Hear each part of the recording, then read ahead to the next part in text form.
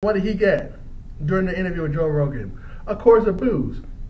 Why is it that every time we have all these these little guys fight, especially the last fight I remember, the little guys fight was Hannah Burrell versus the California kid Uriah Faber. There was some course of booze too, and this happened not too long ago in Canada, if I'm not mistaken too. I mean, seriously. Why is it that when these little guys fight, and they fight so technical, that there's a course of booze? I mean, Dana White may probably have a good point. I mean, if anybody that boos this fight, especially with Demetrious Johnson versus Joseph Benavidez, who gave their heart, their soul, and their sweat and everything, and tears and everything like that, are you guys real mixed martial art fans? Dana White doesn't think so.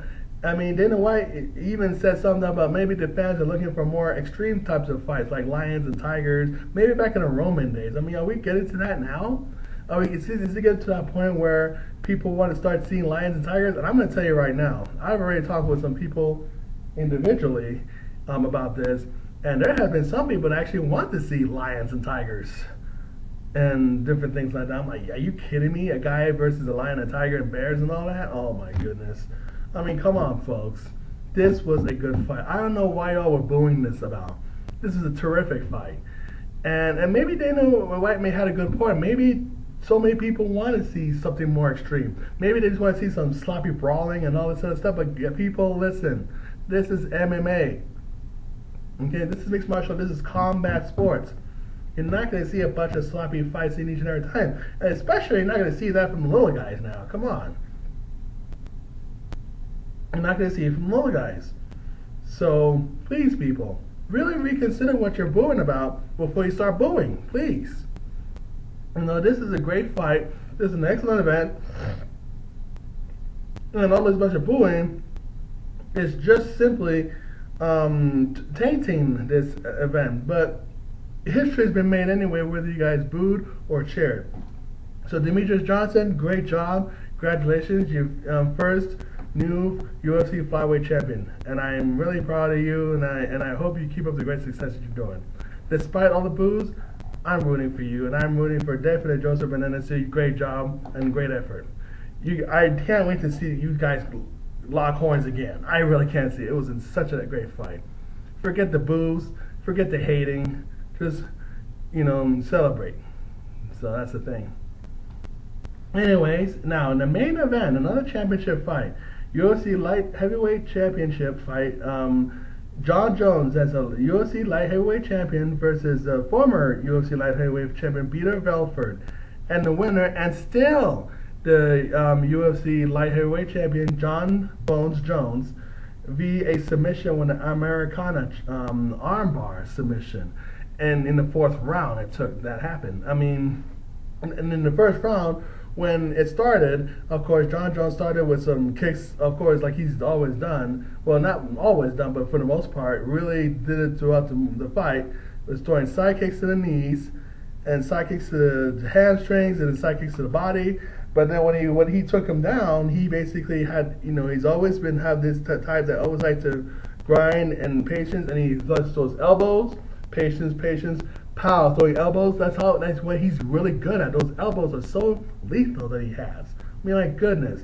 I mean, he even ended up cutting Vitor Belford's right eye, and it was just a bloody mess. But then Vitor Belford caught him with the armbar submission from the back, which was even hyperextended his elbow.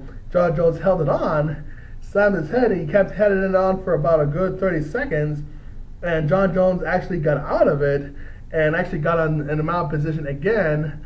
And this time, he really made him pay with some few more good elbows in the first round. I mean, Vitor Belford was the first one that nearly had John Jones in so much trouble in the submission hold in that way.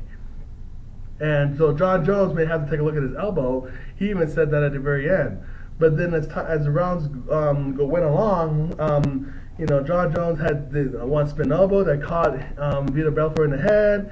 He sidekicked him so hard to the gut that Vitor Belford fell. Well, he didn't just fell, but he just kind of just slipped and went to the ground and was trying to, lower John Jones in because he got hurt. I mean, he got hurt with that sidekick.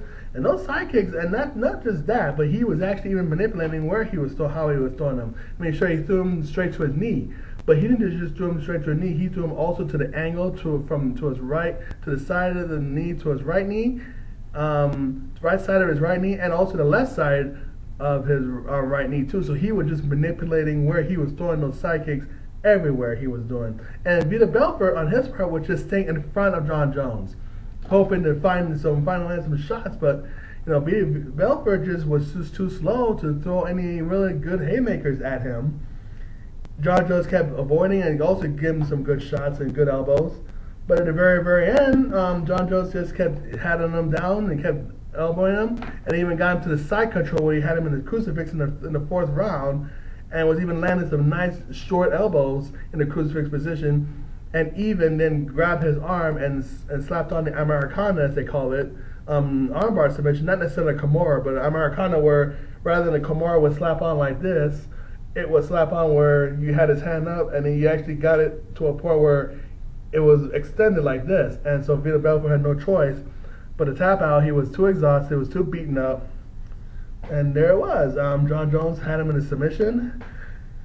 Jon Jones, would have definitely broken it if Vitor hadn't tapped. And so now, because of the fact that Jon Jones was a very proud man and would not have submitted, and he worked too hard to even go out and to be submitted like this, now he's going to have his elbow checked.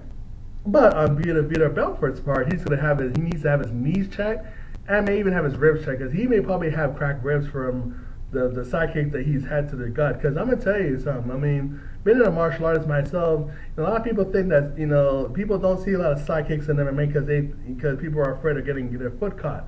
If you know how to do a side kick right, and I mean, side kicks are very hard to catch, for those who really know how to execute a side kick, if anything. I've executed side kicks, and man, you'd be surprised how many people have fallen down, to the side kicks that I've even thrown, or the side kicks that I've seen other people thrown, whether it's to the head, or whether it's to the knee, or even when it's to the stomach or hamstring.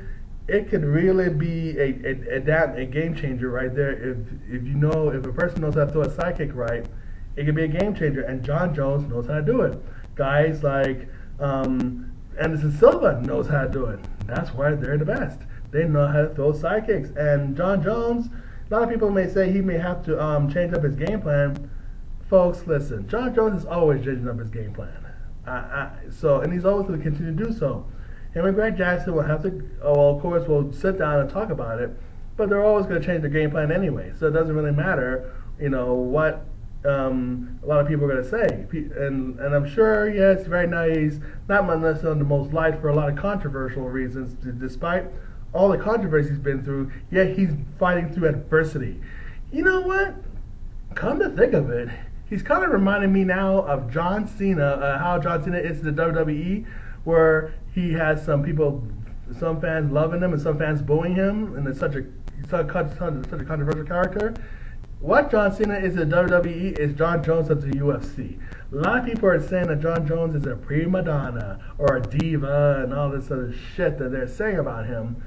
And they're saying he's a spoiled brat and everything. But you know what? Jon Jones, yeah, he's gotten rich and everything, but he has earned his spot. He's came out, he kicked some ass, he took some names, and guess what? He did it again tonight. He's still going to continue to do so. So I just because of a couple mishaps that he has had through his DUI, which I don't really feel is an excuse for him to have had a DUI, but then again, he's a very young man. Even though he's very advanced for his age, he's still a young man. We've all made mistakes.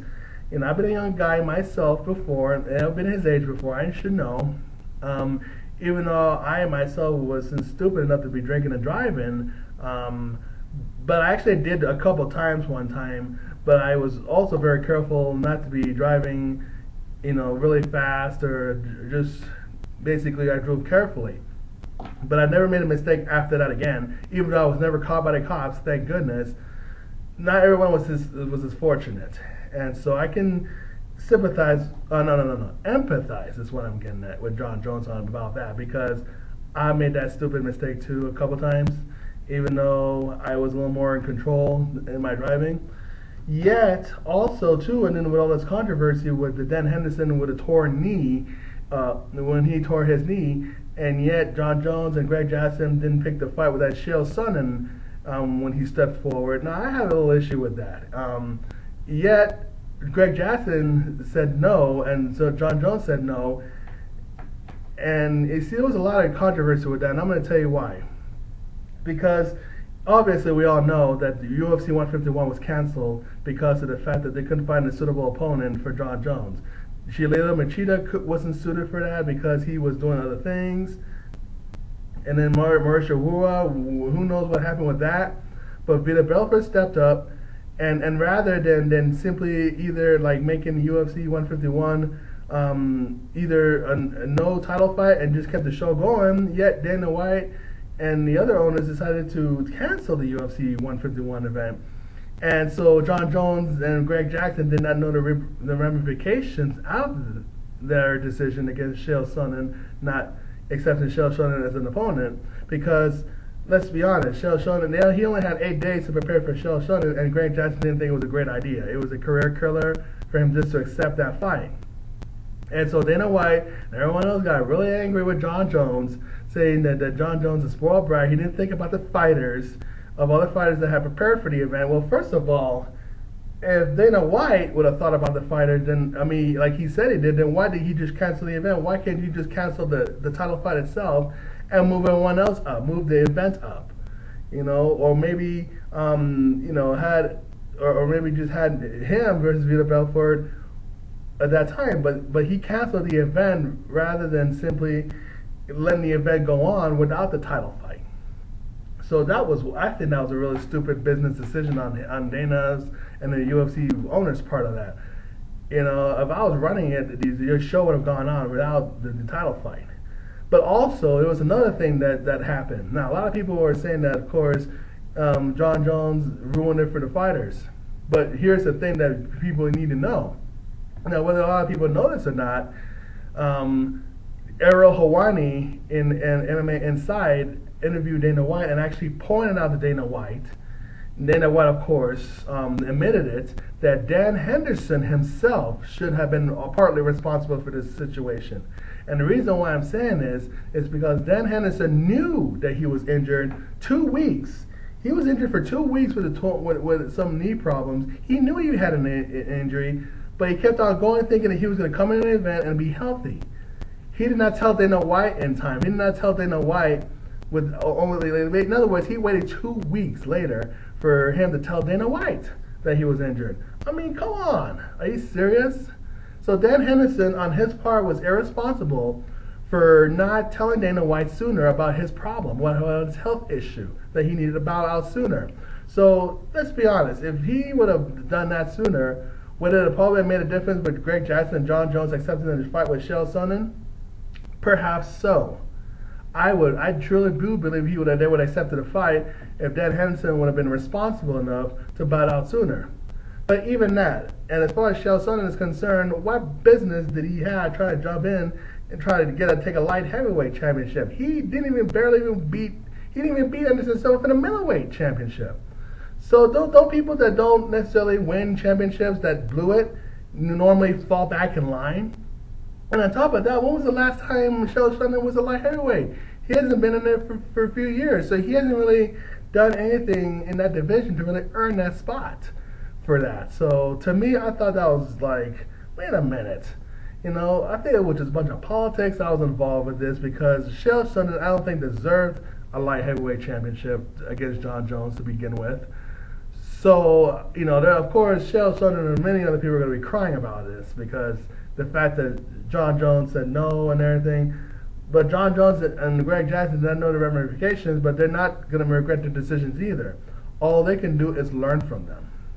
So, but Vitor Belfort, on the other hand, has earned a spot. And to be quite honest with you, even though I wasn't sure that Vitor Belfort was the guy to pick, but he is a former UFC light heavyweight champion, whether Chael Sonnen hasn't really gotten any time.